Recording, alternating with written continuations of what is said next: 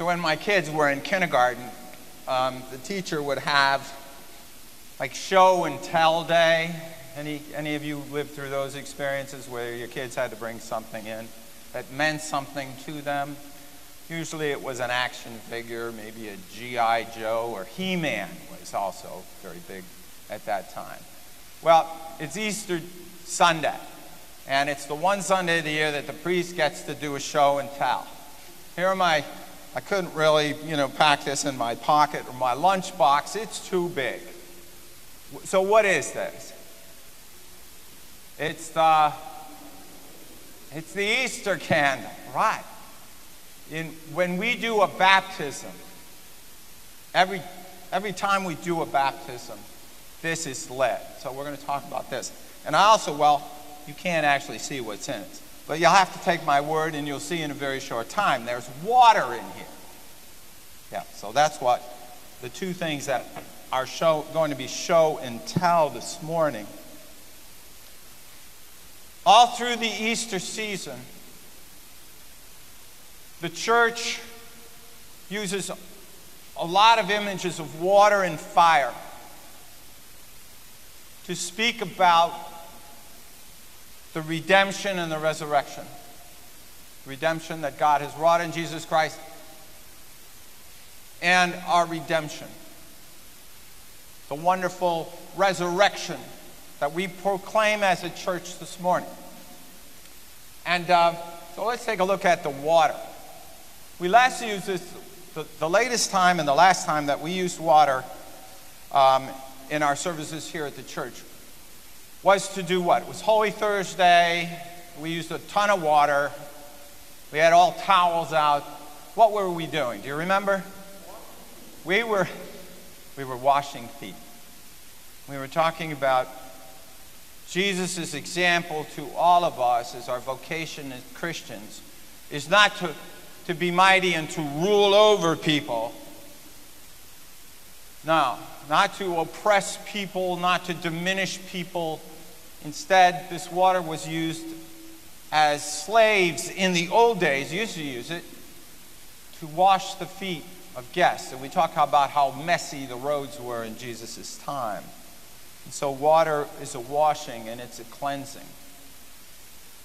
Last night on Holy Saturday, the church proclaimed about water and how its significance in the life and the history of our people. It talked about when Moses led the people to freedom through Egypt, they had to pass through water. Remember the water that they had to pass through? Did anybody see the Ten Commandments? What was the water that's right, the Red Sea. The Red Sea parted and the people marched through. Now a funny thing happened. They get to the other side, and of course the Egyptians try to pursue, according to the story, but they can't because the waters close up. And then the people had this thought in their head as they continued their march in the desert. We can't go back. There's no way back. That even as we thought this is a great idea and we're marching to freedom, we can't go back. The water have closed. The waters have closed in back of us, and there's no way back. That our lives have changed irrevocably. That the old life, the life of slavery, that's gone. But we don't know. We have no assurances about this new life that all of a sudden we're in. How do we even live it? How do we live it faithfully? And so God does a lot with water in salvation history. Water of washing the feet. In Good Friday, the soldier, just to make sure Jesus is dead, sticks a lance into his side and flows blood and water. Water intermingled. So yes, every time that we baptize people, we baptize with water in the name of the Father and of the Son and of the Holy Spirit. To indicate to this, in many cases, a very young life, that your life is going to be different. It's not going to be the same old kind of life that people live out day to day. It's going to have significance. You're going to live a new life in Jesus Christ. The candle, in a way, says the same thing. The light of Jesus' life was extinguished on Good Friday. We proclaim resurrection, not resuscitation. Some of you guys saw the Channel 3 news or the news report about Waterbury has a new defibrillator machine. Did you see that on the news? They slide it under and it pumps and compresses the chest while the emergency responders intubate. Well, that's a resuscitation. CPR, cardiopulmonary resuscitation. And what happens in a resuscitation is you're lying there and they pound on your chest, you wake up, hopefully, and then you get back to living the same old life as quickly as possible. That's not a resurrection. A resurrection is the life of Jesus is over. He's not, in his resurrection, he comes to new life in God of the sort that is astounding, that the human mind cannot comprehend. And St. Paul teaches us about this. In his epistle to the Romans, he said, are you not aware that those of us who have been baptized into the death of Jesus Christ? The little babies who come here, they're all dressed in white, and people think, oh, that's purity. It's not. It's the color of a burial shroud. The Christian color is the color of a burial shroud that Jesus no longer needed because he was alive again. In this new life, this risen life, we who have been baptized into the death of Christ. We have been buried with Christ so as to share in his resurrection. Paul wrote that in the mid-1st century. And it stands to us as an instruction about Easter. The thing that I noticed over the course of, at the end of this year, this candle is going to burn way down, right? That's how candles work. They give off light, and then they slowly but surely, the candle seems to be diminishing, but it's always giving off its light. And it's like you and I, our lives. We're all ages in this community. I can see some people who are very close to the beginning of their life, comparatively. They're pretty young.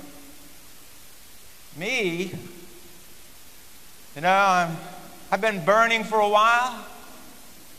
So, and there are a lot of people like me. The job is to keep burning and to give off light. That's our vocation as a community. And it's not our light that we burn with. It is the light of the risen Christ. It is not what we do that is redeeming the world. It is what Jesus working through us is doing to redeem the world. Some people think of life as their possession. They talk about it as if it's a thing. It's not. It's this process whereby, we burn and we give off light. It's the light of love. And that's our job every day. It's today's job. It'll be tomorrow's job. We live in a world in which the disciples of darkness are having their way, or so it seems. Have you noticed how much darkness that our world is offering to us? It seems overwhelming. You can't turn on a television without seeing the horrors of what darkness can do. And it's not just the darkness of hatred and oppression and violence, as terrible as that is. It is the darkness of indifference.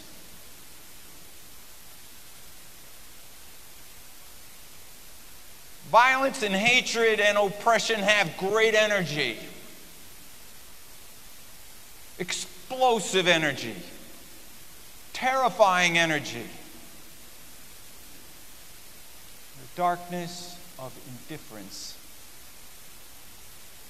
is the darkness that exists inside a closed refrigerator.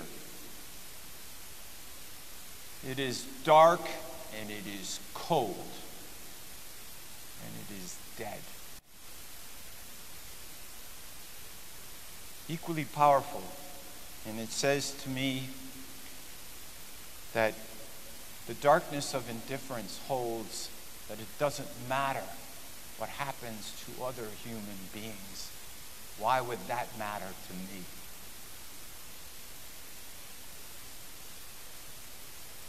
What is the antidote? That we must bring the light of love and justice and peace to what is violent and turbulent and oppressive. We must bring the fire of heat and warmth to the coldness of indifference. Otherwise, there will be no new day. It will be the same old day that just keeps repeating. And so, in this Easter proclamation, we remember water, the water of life, and that we're not going back to the old life. It's only new life from this day on. There's no way back. I can't recover one single day of my life that is burned away. Not one. It's only my now and my next that count. And so our charge is to remember our baptism, that we have been baptized into the death of Christ. We have been baptized into the tomb of Christ, and we have been baptized into the resurrection of Jesus Christ. And that is what we proclaim. Christ yesterday, Christ today, Christ forever. In my time, and in the time of those who will follow me. In our bulletin today, you will find some people especially remembered by Easter flowers. And I see those names, and I either knew those people or I know their sons and daughters. And that's how light passes. It passes from one generation to the next generation. We have people of fire because the people who came before them were of fire and gave off their light. And we celebrate that. That's our job. So